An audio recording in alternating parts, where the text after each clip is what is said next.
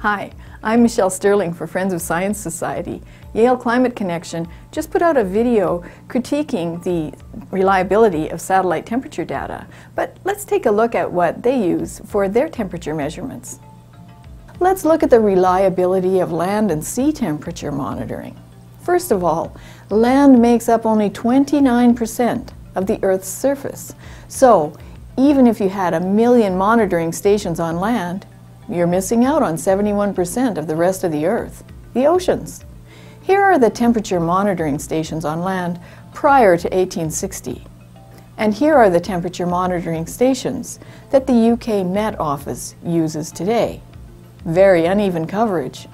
In wealthy countries, these monitors are generally well maintained, but in places like Russia, which makes up 6% of the world's landmass, almost a fifth, or in the developing world, lack of money or changing governments means some records are inconsistent, with gaps of years or decades. Some stations are not maintained at all. Here's what a land temperature monitoring station looks like in the US. This may have been installed decades ago, but look what has sprouted up all around it. All kinds of heat-emitting air conditioners, black asphalt paving, brick wall buildings that reflect heat, and not every station gets tender loving care.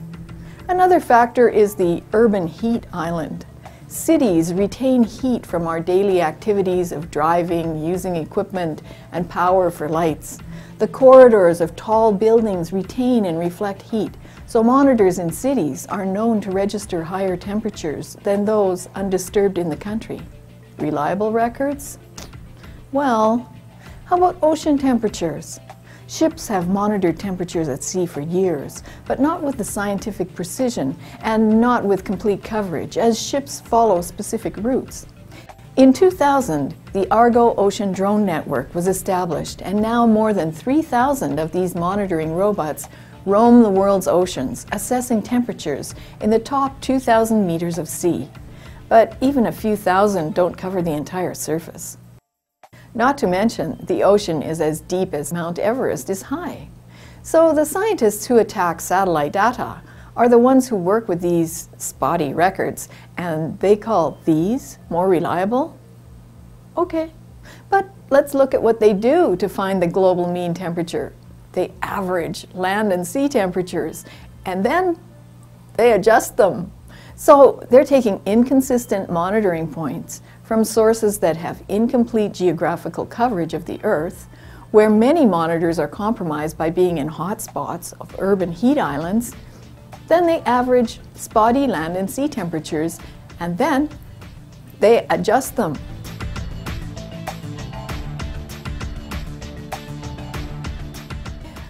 These results are deemed by the proponents of the Yale Climate Connection to be more reliable than the data from instrument readings of 40 years of satellite coverage that give full geospatial readings of the whole Earth, readings that are consistent with weather balloon references.